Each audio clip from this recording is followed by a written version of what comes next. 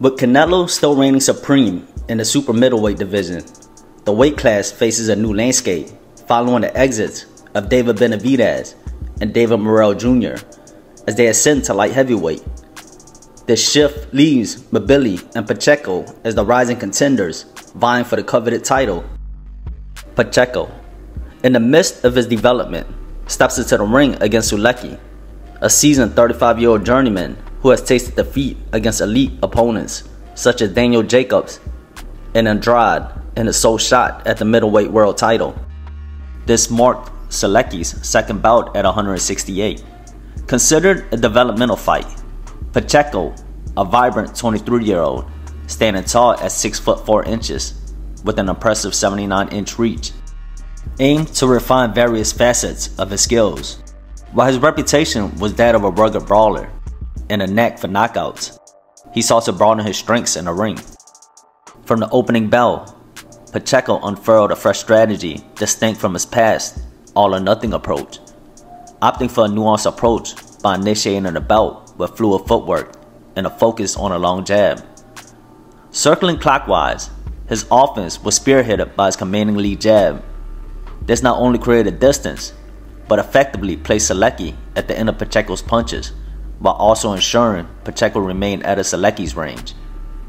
Armed with superior reach, Pecheco astutely capitalized on his physical edge, laying the foundation of what was next to come: the straight right cross. After securing his distance with his long jab, Pecheco seamlessly transitioned into executing his straight cross. This quintessential 1-2 combination exemplified the finesse and power of a lanky fighter, with the jab keeping Sulecki at bay and a cross to land at the end of the punch, where it's most powerful. With Pecheco keeping his distance, he was even able to pull Sulecki out of position to counter with his right cross.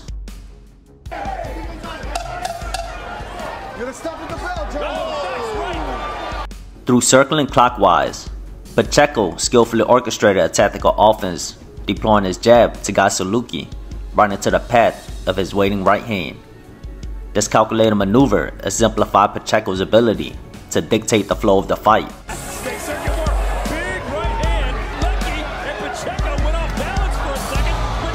By the time the 5th round unfurled, Pecheco had unequivocally asserted his dominance within the ring.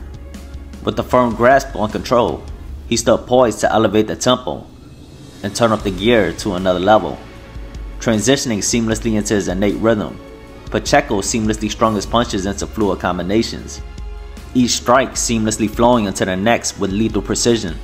Sulecki found himself ensnared in a relentless onslaught, reprieved as Pecheco orchestrated a relentless symphony of calculated aggression. Throughout the fight, Pecheco engaged in the strategic dance. While tactical acumen was undeniable, there was one missing element in his arsenal: body shots. The moment Pecheco unleashed a perfectly positioned body shot, Sulecki crumbled to the canvas, his fate sealed by the unyielding force of Pecheco's well-placed kidney shot. It went around the elbow. It wasn't he was aiming at the limit. After Sulecki went under the right cross, Pecheco paused for the body to open, to perfectly time the left hook to the body. A big left hook John, watch this. There you go, you pickpocketed a bot, took the wallet. Defensively, I would have liked to see more from Pecheco on the technical front. He mostly pulled straight back each time Sulecki engaged. However, he did pivot and circle out when his back was too close to the ropes. There were a handful of parries, but the majority of his defense leaned towards the static guard. Experienced veteran. The inevitability of taking hits in boxing is bound to happen, but Pecheco found himself on the receiving end of a few well-placed shots that landed flush from the smaller man. Some due to Pecheco's habit of pulling straight back out of the pocket.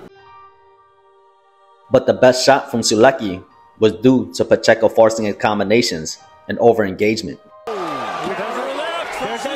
Pecheco soared to a resounding victory, showcasing his formidable power that has consistently shown in his previous bouts. A notable shift was observed as Pecheco strategically set up his shots with precision, leveraging his reach advantage and utilizing his jab to control the distance against Sulecki.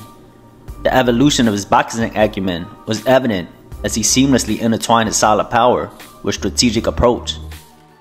While Pacheco's potential for a future world title challenge is undeniable, caution and patience are advised in his development journey.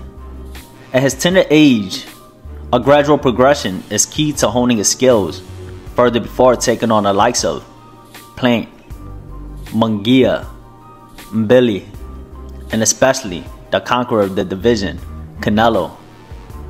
Pacheco's future shines bright with his offensive approach standing out as a foundation to build upon.